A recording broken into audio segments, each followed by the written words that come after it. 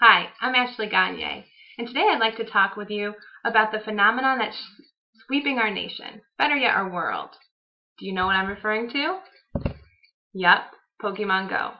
While I haven't played the app myself, I did read an interesting article on Forbes.com that I'd like to share with you. It was titled, "More Women Than Men Are Playing Pokemon Go by a Lot." This made me wonder just how many women are using the Pokemon Go app.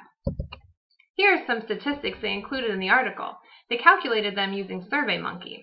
Let's focus on gender. According to their study, 63% of Pokemon Go players are female, and only 37% are male.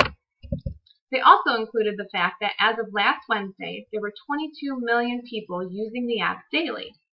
Let's do some math and calculate just how many female players there are out there. First, let's talk about the word percent. The root word I underlined, cent, means 100.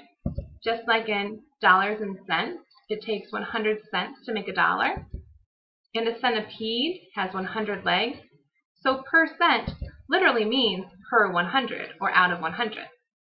Alright, now let's calculate how many female Pokemon Go players there are. There's those statistics again.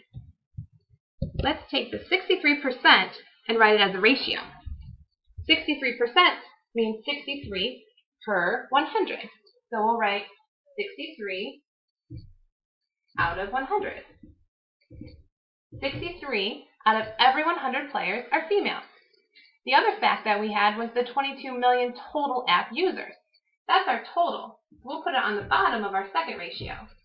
To make it simpler, I'll just use 22 instead of the whole 22 million.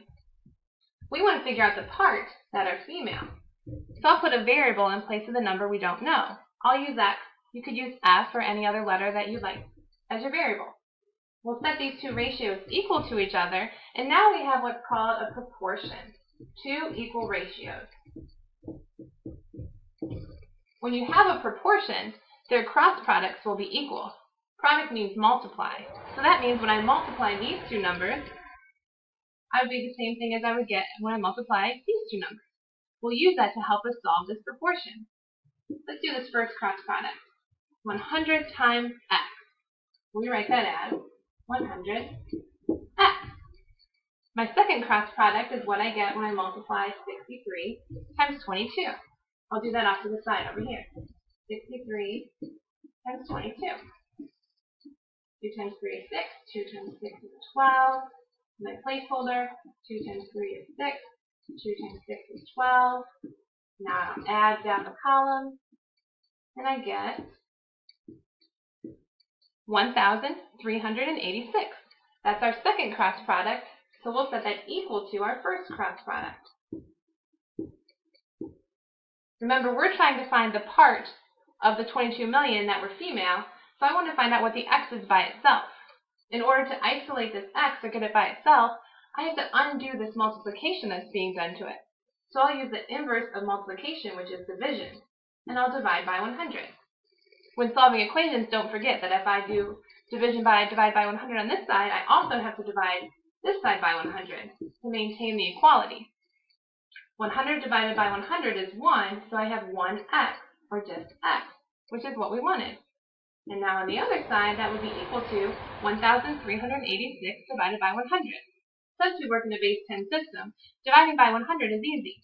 We just find the decimal point, which in this case would be right here after the 6, and I move it 2 spaces to the left to divide by 100. And I get 13 and 86 hundredths. Don't forget to label your answer since we were working in millions. So there were almost 14 million females playing Pokemon Go. Maybe I need to figure out what this app is all about. Now I also wanted to include the fact that the article stated that the makers of the app would neither confirm nor deny these statistics, and the CEO said he would be surprised if they were true. It's always important to consider how your statistics are gathered before believing them as facts. Well, thanks for watching. Now go catch those Pokemon and remember to play safely.